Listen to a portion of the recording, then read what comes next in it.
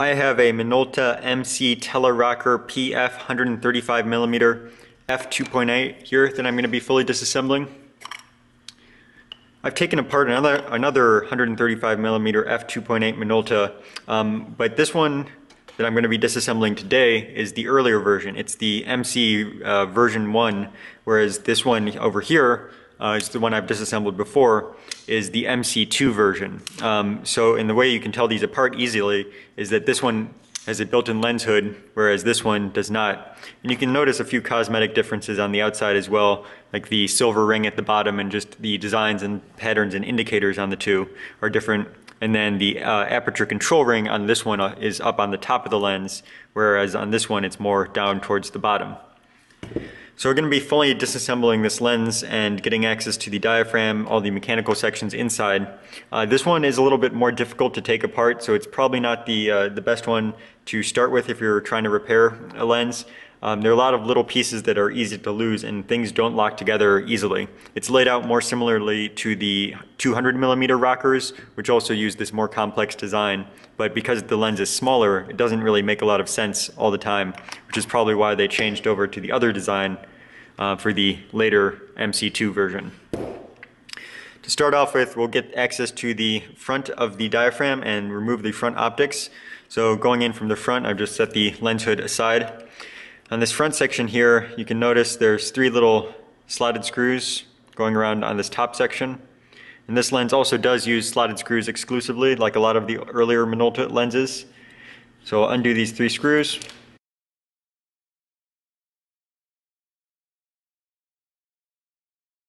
This entire piece just slides right off.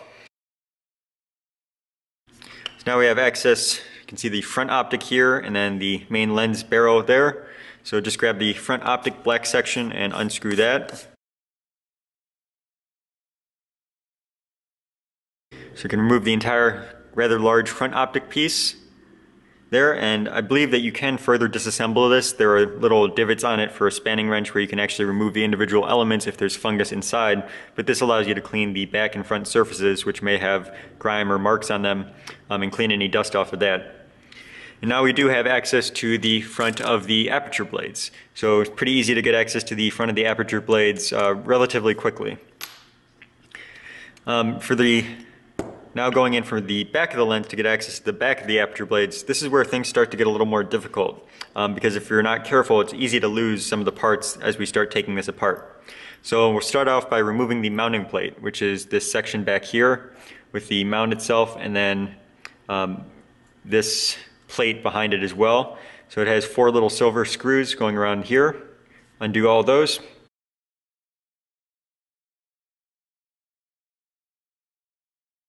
And you want to be careful when removing these pieces in here. The mounting plate, this one's not too dangerous, but just has the stop-down lever control on it. But some of these other pieces, there are loose in this section here, where you have the section that turns around independently, that's indicating where the aperture is currently set, this little section here. Underneath this are a set of ball bearings and little steel pipe separator things. So you want to be careful. I can kind of lift this up just to show, but right down here, it's a set of 5 or 6 little ball bearings and then little separator things as well in here that are all completely loose. And there's nothing to hold this in place, so you want to be careful not to lose any of those as you're working on this lens. And you can't actually remove this piece right now. So I'm just going to set that back down there for a moment. So what we want to do at this stage is remove that section with the little ball bearings in it. But first I'm going to remove these 2 little separator washers that are sitting there.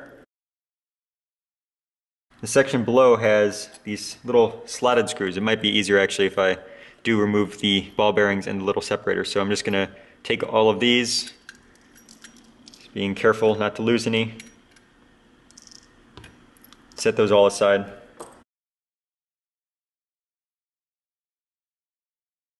Alright, now that we don't have to worry about those, you can see as I move this piece around, it's held in place on this side over here by a little post. So you can't actually remove this at this stage because this post is looping over the section down there, and there's no way to work this out without further disassembling the lens.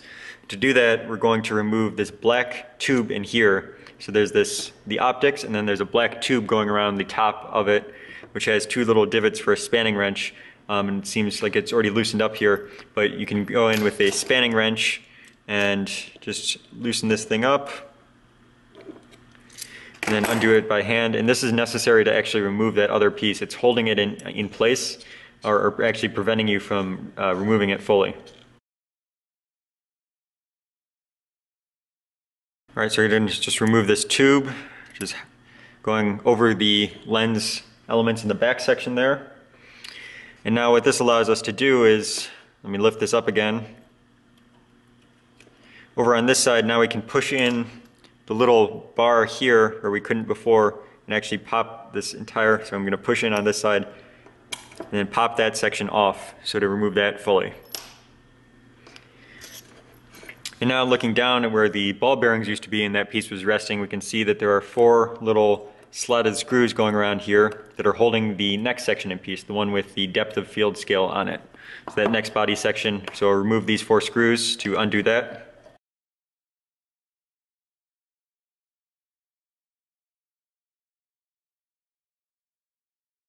So now we have a little bit better access to the back element. It's still kind of far down inside the lens, even focusing all the way in, but you can remove this next body section as well, which is what contains the focusing the focusing ring itself. I'm just going to lift this up and get that out of the way, and come back and disassemble a few pieces on that in a moment. And now we do have access to the back element on its own. And there are 2 little divots for a spanning wrench on the outside. There are ones on the inside too that remove the black ring that's holding in the element itself. But we want to get the ones on the outside to undo the entire element. Remove that, set that aside. Now we have access to both sides of the diaphragm. So I can go in and clean this off lightly in its current state.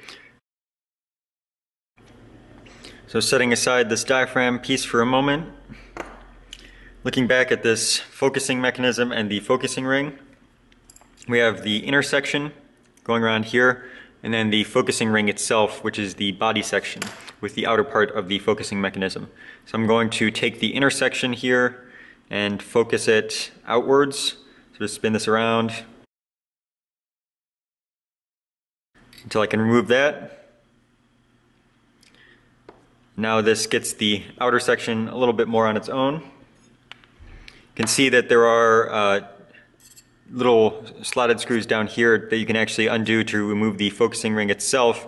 The one thing that I will mention for this is that once you undo these screws, it's very hard to put the lens back together and access these screws while it's mounted on a camera and having it being fully assembled. So it's I would recommend against, make sure that when you take this apart and undo these little screws down here, that you mark where they were initially, so that you can zero the lens and not have to disassemble the entire thing while you're trying to zero it. So I'll set this aside. There are also 2 bars on the back here that have the 2 tracks that were holding the sections in place instead of having them rotate around, but we don't need to remove those right now. Looking back at this section here, to just reveal some of the mechanical workings of the lens a little bit better, I'm going to remove this last body ring going around here, the black ring, and it is held in place again by 3 little slotted screws. So undo all these.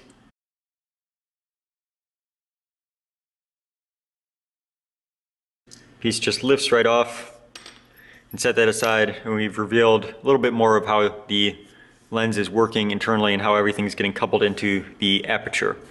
This is as far as I'm going to take the disassembly of this lens.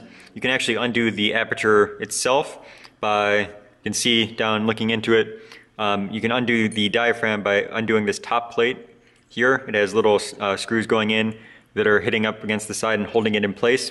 And those slotted screws are right here. They're very tiny screws. I think there are 3 of them going around. And you can remove that top plate and then actually remove the blades and remove the back plate of the diaphragm as well, and then reassemble the entire thing if you need to clean the blades more thoroughly. But let me explain the way that the diaphragm is actually working here with the mechanical pieces. Like I said, I'm not going to actually take apart the mechanical sections here, but the way it's working is that the bar right here, the large silver bar that kind of is going under everything, that's what's controlling the diaphragm directly. So there's a little post on it right over here. If I hit that, opens the diaphragm up. And the two ways that can happen, one is the aperture control ring here. So just moving that back and forth just opens and closes the aperture. And that's happening with this little post over here. There's a curve, and as we rotate this aperture control ring, the post moves along the curve and moves up and down, opening and closing the aperture. The other way is with the stop down lever, which is coming in, I believe, over here and hitting up against the other side of this curve and just opening it up. There's also this little lever right here, which I believe is to, in case the lens would ever get stuck or the diaphragm would get stuck at a specific position, I think it hits it back open. There's probably a more technical term for what it's doing, but that I believe is what it's actually doing there. So at this stage, the lens is fully disassembled, or as fully disassembled as I'm going to be taking it. There are still some coupled together pieces here, especially this diaphragm piece, which has all the mechanical sections that are in here that you can service in their current state. But we have things like the optics separate from the two parts of the focusing mechanism and the focusing ring. All the different body sections here, and all the different inner mechanical pieces that we have as well. So for the reassembly, it's a little bit more difficult than some of the other lenses because you have to put it together in the correct order, and a lot of things have to line up correctly. There are also lots of small pieces that are easy to lose. So we'll just start off by reinstalling the back optical piece here. It just screws in place. Lock it down with a spanning wrench as well. Okay, and now let's take a look at how the diaphragm is being controlled by the stop-down lever. So this piece right here, I'm going to grab the inner part of the focusing mechanism. This is what's coupling the stop-down lever partially to the diaphragm. So the diaphragm has this little bar over here, this post, that when you hit it from this side, it opens up the lens fully. And that's being hit by this little silver section down here, this little silver lever, which goes through the inner part of the focusing mechanism and this bar, and has a little lever at the top as well, a black lever.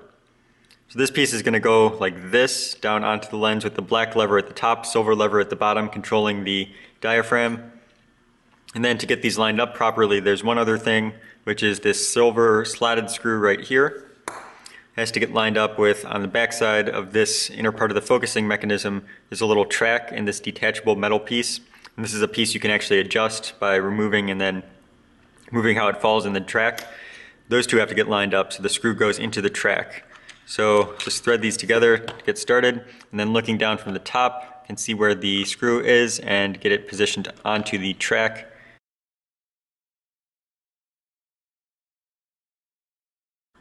And you can see now that if I hit the lever, it opens and closes the aperture.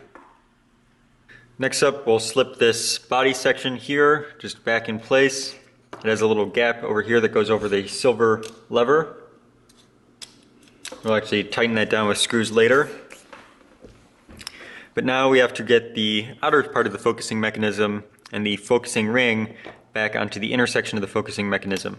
And this is the one place where things can get out of line pretty easily when you're putting these back together. What we want to end up with in this case is that right now the diaphragm is over at, let me put these back together real quick. So the diaphragm is over fully closed, so it's at 22 or around there. We want the indicator when it's focused at infinity over here, we want that to be below the indicator of where the aperture is currently, so somewhere around here. And when you're taking apart the lens, you can make marks of where this goes and where this needs to line up when you're screwing these pieces back together, because you can really put the diaphragm in position in any location. Make sure that's flat. You can put the focusing mechanism back. They can screw together in any location. And you also have to line up these two bars when you're screwing this back together. So you have the two guide bars on this outer part of the focusing mechanism that go into these slots right here. But in my case, on this lens, there's right over here, there's a little marking that says 2 through 2.5. And that actually tells us where this needs to get lined up. So I'll look over on here, find between 2 and 2.5, and find where that little silver plate was, and line those up. Okay, and once I get it started here, so I've got it threaded on, but I can't go any further because the bars on the inside are not lined up. So I'll rotate the section with the bars independently of the focusing mechanism, and then keep moving it back until I can get the bars actually going in. Like that. See how that came out? And that's looking pretty good. See, the infinity is over by where it needs to be in this case. And when I focus all the way in, that's where it is. So there's nothing actually holding on this whole back section at the moment. So if you pull on the focusing section, you can still detach it from the aperture. And before doing anything else, we have to install the section that is actually indicating where the aperture is in the lens. So there are two pieces to that. There's this section with the depth of field scale on it, body section, and then this interior section with the actual indicator, this little post over here, and then this big long bar with a slot in it. And these two go together like this. There's a gap in the depth of field scale ring that the section with the post goes into so that it can move back and forth. So just for right now, this bar that's actually getting coupled to the indicator goes onto the bar right here with this post. And we have to install it at this stage, even though it kind of gets in the way. So I'll press backwards on this post on the inside here, and then push the bar down onto it like that. I'll just pop this out for the moment so we can see what we're doing now. Okay, and now on this ring, the one with the depth of field scale, there are the 4 screw holes going around here. We want to make sure that the depth of field scale is actually properly aligned with where we want it to be, which in this case we're focused at infinity, so that actually looks good. And then get the 4 screw holes lined up going around here and install those 4.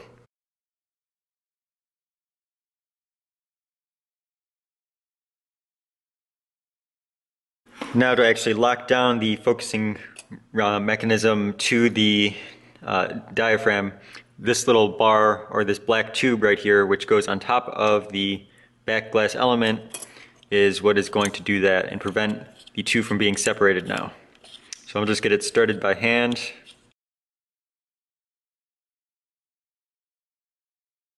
Okay, and then tighten it down using the 2 divots for a spanning wrench.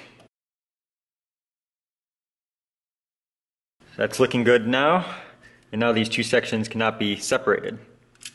So if everything is lining up correctly now, we should be able to focus between infinity, have it snap over there, and the minimum focusing distance, 0.15 meters. So that looks good. And it generally looks lined up as well. We have the depth of field scale indicating where we are, and then it's at f22 now, which is about where we want. So it's below where the depth of field scale is. The f22 indicator is there as well.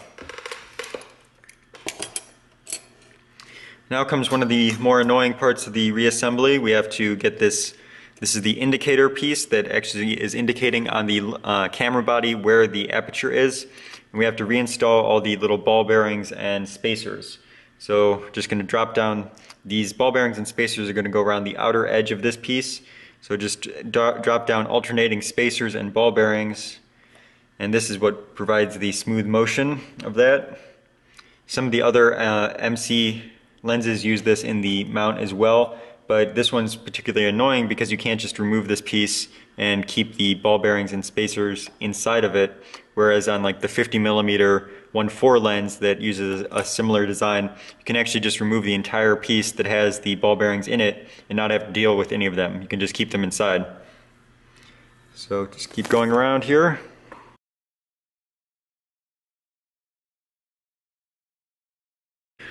Okay, now I can just set this down on top of it. And again, there's nothing locking this in place, but so be careful when moving this about. So to actually lock this down, first we'll put on the two washers, go around the outer edge there. Make sure that they're not covering up any of these screw holes. Looks good. And now finally install the mounting plate. And this is where the stop down lever actually is as well. So the stop down lever is controlling this black crescent shaped piece back here, which is moving this bar. And this bar is going to go down into the little section here behind this lever, so that when it moves up and down, it opens and closes the aperture. So I'm going to get that bar in place first. To find out where the screws are that need to line up. So right there. And then reinstall the 4 silver screws on the back section.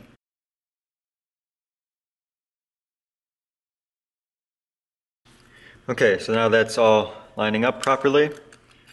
Can return to this piece in the body section. Remember, we had skipped actually installing the screws, but it should go flat against the top section here with the little gap going over that lever. Just install the 3 black screws going into around on the lens body.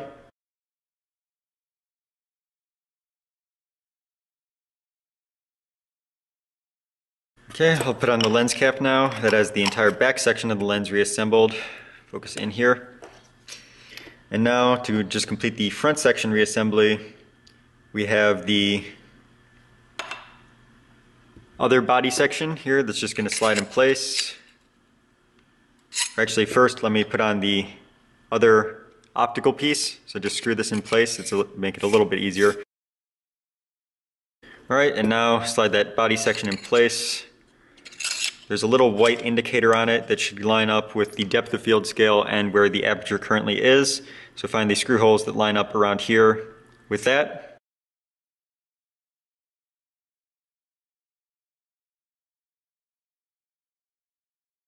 Okay, so that has the entire lens reassembly complete. Just have the lens hood over here remaining, which just slides in place.